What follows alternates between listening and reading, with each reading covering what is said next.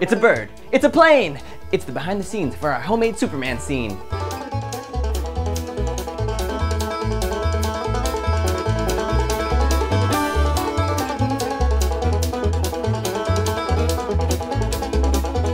Man of Steel just hit theaters, but the 1978 Superman movie was my all-time favorite movie for my entire childhood. I literally wanted to be Superman when I grew up. You can ask my mom. So I was really excited to do a scene from this movie.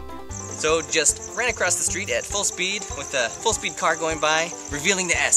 Sort of been a lifelong dream of mine. I've probably done it many times in the past, but this time we got it on camera, so it's official. So I basically already had the whole Superman outfit because we did the Man of Steel trailer a while back. But it's really just a blue sweater, blue sweats, sort of hot glued it around to make it a little bit tighter on my wrists and my legs. I updated it, used some fabric and made the yellow utility belt. Instead of using boots, used red knee-high socks.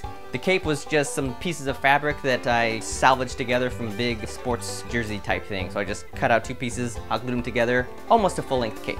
I was gonna change the S. Look, the S's are different between these films, so technically it is the Man of Steel S, but figured only some of the super fans might notice. Hey, it's a Superman S, it works. In Man of Steel, Zack Snyder's Superman does not have the red underwear, but look, we're doing the 1978 version, you gotta have the red underwear. So just pop them on top of the sweats there, you're good to go.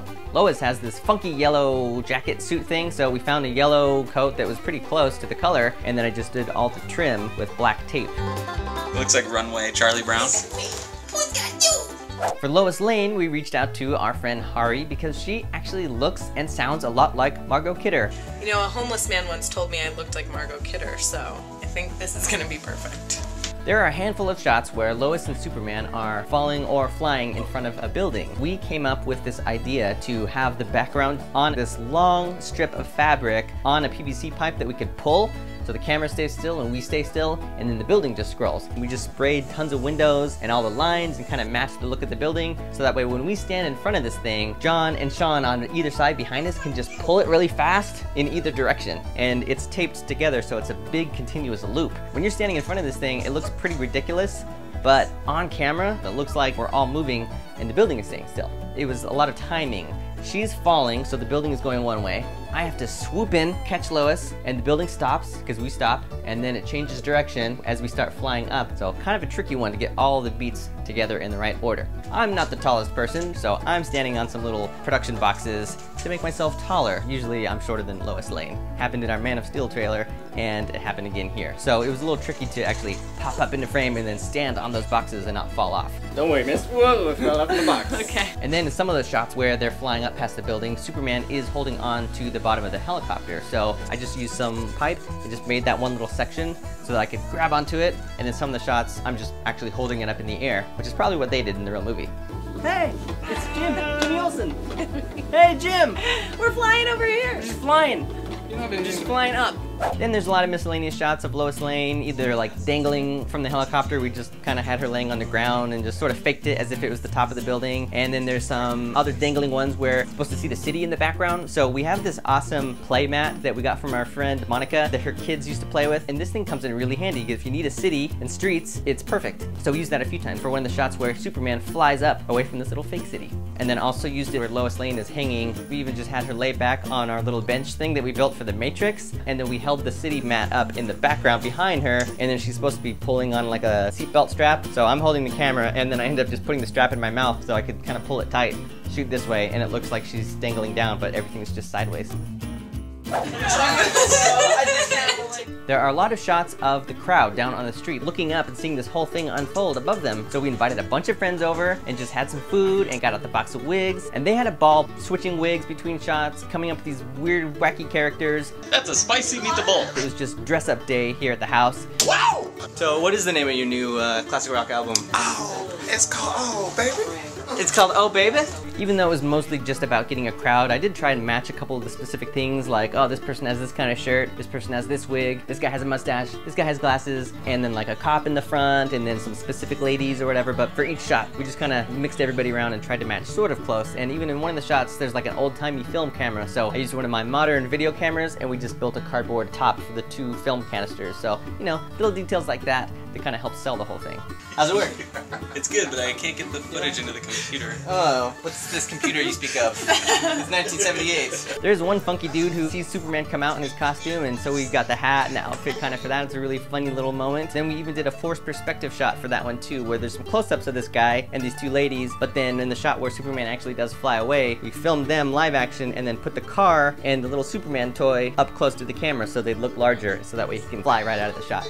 For the miniature stuff, I needed to make a little action figure for Lois and for Superman. For some reason, could not find a Superman at that same kind of like G.I. Joe size, so I had to make one. So I took one of our G.I. Joes, shaved all the excess pieces off, and shaved his head, and then painted the skin back on, painted the suit, made the S, cut the cape out of a piece from the actual cape, and then made a Lois with a little yellow skirt there, and just did some yellow paint, and tried to get them to look like Lois and Superman. But we actually did these at different scales. We have the G.I. Joe scale, and we made a building to match that. They fly in front of that a few times. There's a shot of Superman swooping up, but there's a long version of that building. We shot that actually on the floor, sideways, so that the long building could just be slid past and then Superman swoops up. But then we needed to make a smaller version of them too, because we had to get some larger shots of the whole building and the whole roof with the helicopter. So the helicopter is tiny, it's like Hot Wheels size, which means you have to have even tinier little people to go next to it. So I had to make a tiny Superman and a tiny Lois to go next to the tiny helicopter. Otherwise we'd be building a huge building with lights and a huge helicopter. So we did a smaller version of that building, put the small helicopter on it, and we ended up putting little lights across the top. And these were some twinkly lights that we had left over from when I made the flux capacitor. And the funny thing is that the flux capacitor is still attached to this thing because I don't want to tear it apart. So every time we use these lights now, we have to like use the flux capacitor and keep it nearby. So it's always with us. We're doing a miniature shot here where Superman flies away from the street, but we're doing it in two different scales because we've got the little car here with the little people, but we've got this Superman. I thought it might be too hard to use the little tiny Superman for this, so instead of starting him right here where he's a giant, start him back. When you look at it straight on, he's a lot smaller, so he looks like he matches them a little bit better. And then when he comes up, he flies away. So not only do we have the tiny Superman, the medium Superman, I also used a 7-inch Superman for the one shot where he flies off in front of the people just because it was more detailed and I already had that one. Action. That's a bad outfit! Woo! There is one really iconic moment at the beginning of this scene where Superman goes through the revolving door really fast and he comes out in his full Superman outfit, but it's kind of tricky to find a revolving door like that. So we thought about maybe building one, but we ended up using my back door because it has kind of two similar shaped doors, and it was just a combination of me running through it while it was half open, and then I'm running around really fast in the Clark outfit, then I run around really fast in the Superman outfit, and then I emerge as Superman and kind of just dissolve between them and mix them together, and that one was a little tricky. Music was a big deal on this one because the music is super iconic. I shouldn't say super. The music on this is totally iconic. It's a classic score, and since I grew up watching this movie over and over, the music is just embedded in my brain. So I was really excited to sit down and do my a cappella version of the whole thing. Once again, microphone, me, lots of tracks, lots of weird sounds and instruments that I just make with my voice, and somehow I end up with sort of the whole John Williams score, a cappella.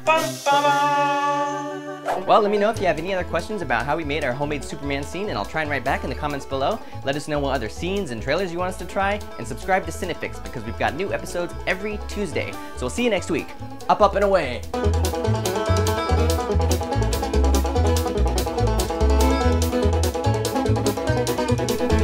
Oh, come right back.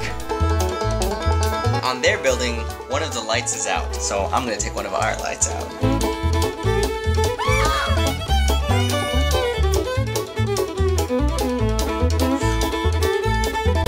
Stepped on my cape. Can't throw me off. The Mike Tyson is the greatest! Baggy suit.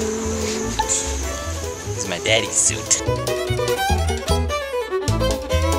No one can believe it. No one can believe it.